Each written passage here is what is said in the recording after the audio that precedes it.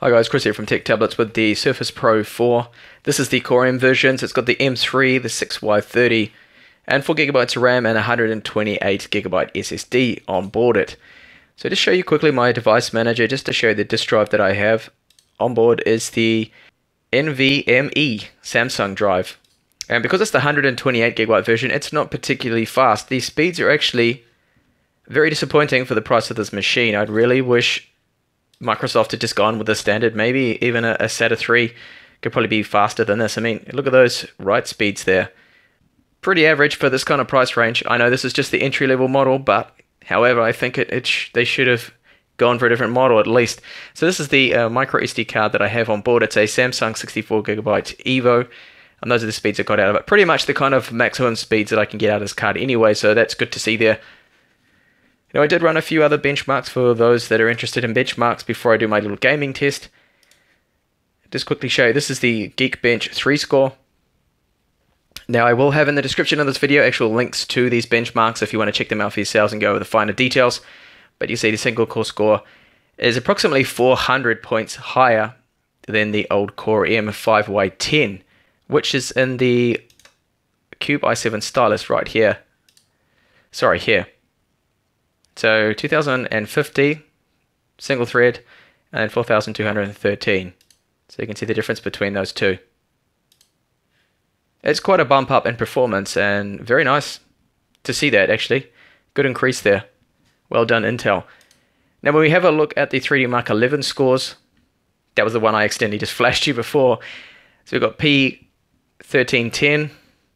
And if we have a look at the older 5Y10 Core M, the last generation, the 5th generation one, comes in at 807. So again, quite a nice bump there in graphics. So both on the CPU and graphics side there's a nice bump. And the last test that I did actually run, just for the sake of those looking around, was iStorm 1.2, so 40,000, almost 41,000 there. Not a bad score considering this is a fanless tablet, remember. Now, throughout the entire time I've had the tablet on and doing these benchmarks, running them, I have had HW info running in the background, just to keep an eye on the temperatures. If you have a look here, maximum temperature it actually got up to, just through all those benchmarks, was 54 degrees, which I think is quite good. And of course, no thermal throttling, nothing like that there. Now, I've had the tablet on for just over 2 hours at the moment. Now I'm going to go on to do just some gaming tests, just try out some Counter-Strike and a few other different games. So it'll be interesting to see, will it actually throttle and the kind of temperatures it's going to get up to. And I will actually check out at the end of the video with my thermal probe, just have a look at the surface temperatures of the outside of the Surface. So I've already got 55% of memory used up here. I'll just jump into Steam now. Oh, Fallout 4, that's available. I should actually be playing that instead of doing this. But anyway, let's have a look at some gaming. Let's jump into Counter-Strike. So these are the settings I'm going to use within Counter-Strike Global Offensive here. I'm just going to jump into the Dust 2 map, find a public game, and see how that runs. Keep in mind that the frames are right up here at the top left-hand corner there. Here we go.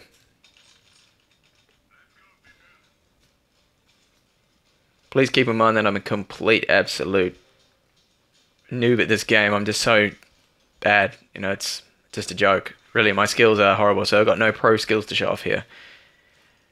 The main reason is just have a look at the frame rate.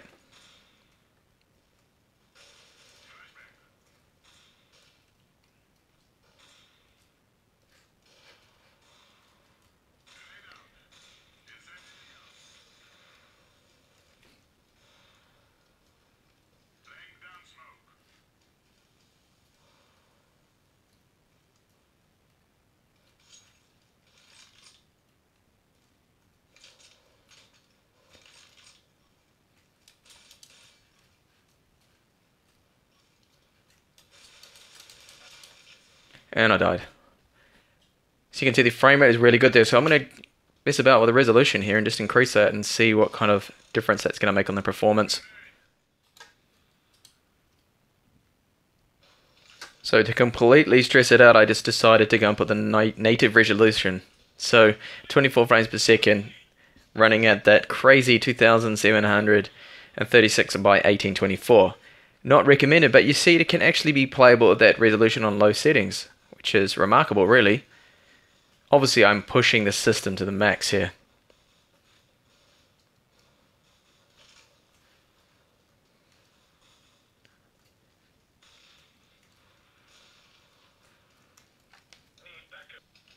Okay, so I put it down back to 1280 by 800 and some higher settings to make it all nice and pretty there.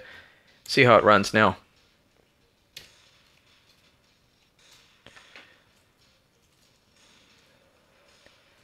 Definitely looks a lot nicer, but the frame rate has dropped right down to when I first had it on very low settings.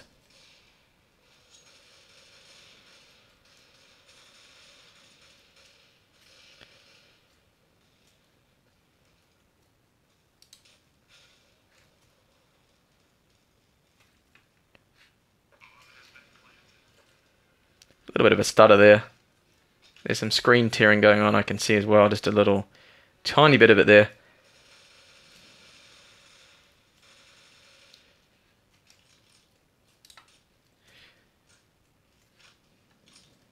This guy's got a fancy looking gun.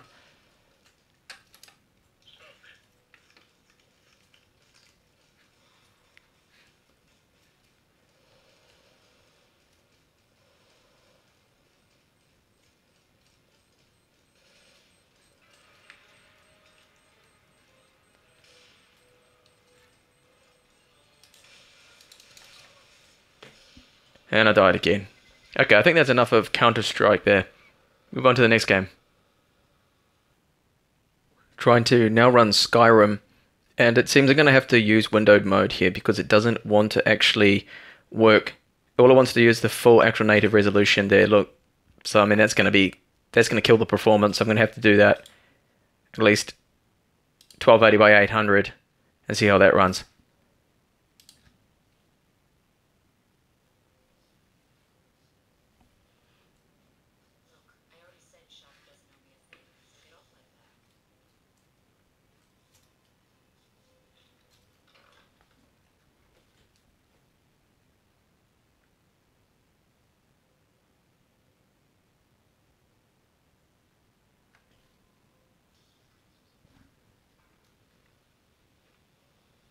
So there must be a way to actually be able to play this probably in full screen without the horrible window there.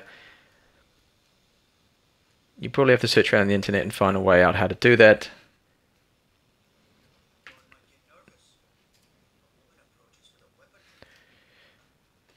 Doesn't seem too bad, the frame rate. So to see what happens with a little bit of action on the screen.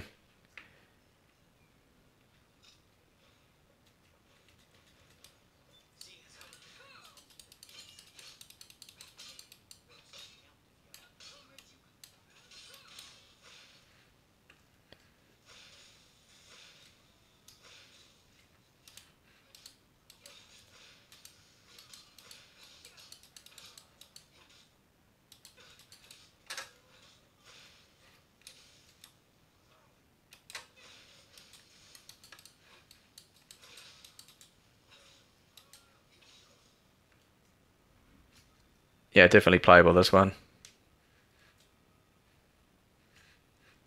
Further tweaking probably required to get it to run really smooth, but that's fine.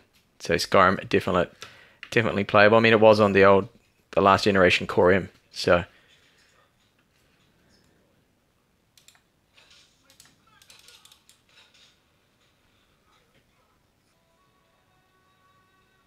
Dota 2 now, these are the settings I'm going to use. So basic settings on fastest and 1920 by 1200.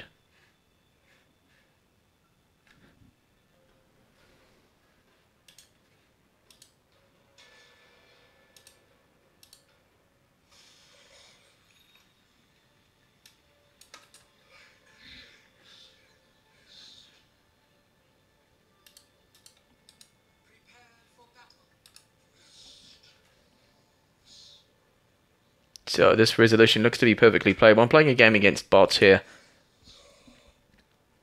But we're hitting almost 90 frames per second there. Perfectly playable. You could probably increase the visual settings to make it look a little bit prettier.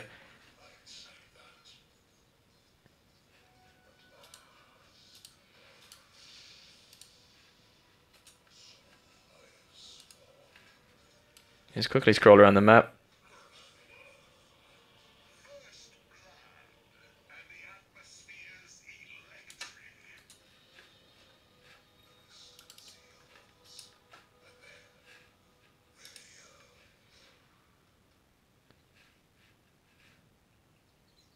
So the Surface Pro 4 has no trouble running this, the M3 version.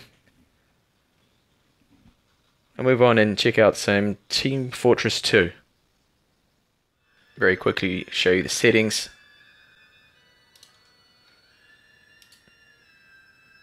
$1280 by 800. Everything else on low.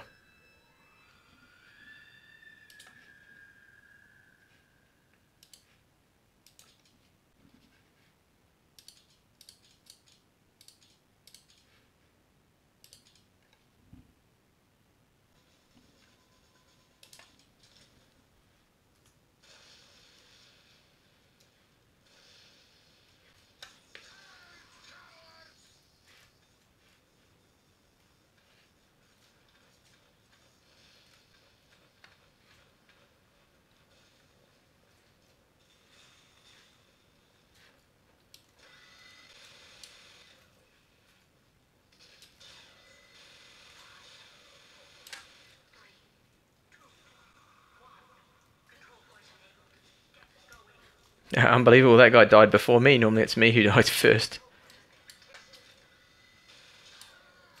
Sniped, I think.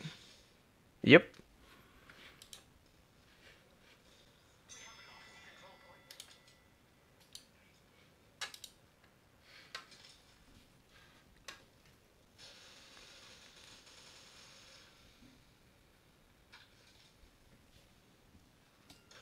So there's a hacker on the server, or someone's having a bit of a cry there because they got headshot. Okay, looks what we do here. Someone's spamming on there. Brilliant.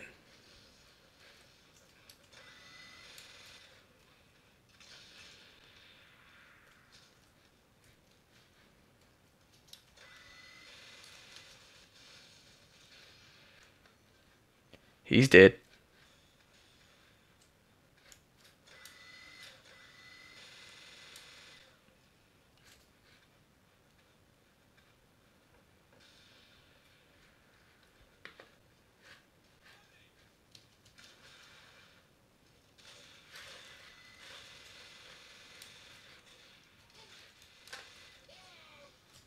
And I'm dead. So Team Fortress 2, yeah, that runs absolutely fine. You can probably increase the resolution, increase the settings, but I just ran everything on the lowest there. Look at this hacker here is just spamming away. Now I'll have a very quick look and see what the temperature's got up to and see if it actually throttled or not. So what does HW info tell us? Maximum temperature 57 degrees. It's been on for 3 hours now. I've run benchmarks, done those gaming tests here. Obviously a lot longer than what you've seen on the video. So that is impressive. I am quite happy with those results there. Definitely no thermal throttling, so that's running very cool, 57 degrees. Just shows that hybrid cooling that they're using. Okay, this doesn't have a fan in it, but it still has that copper plate just above the battery in between the screen. And let's have a look again at, where is it, Intel.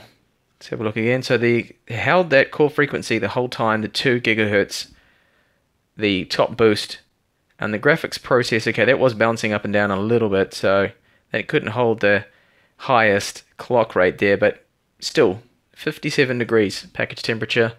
It's not bad at all. Very quick look at the temperatures, surface temperatures. So 40 degrees almost.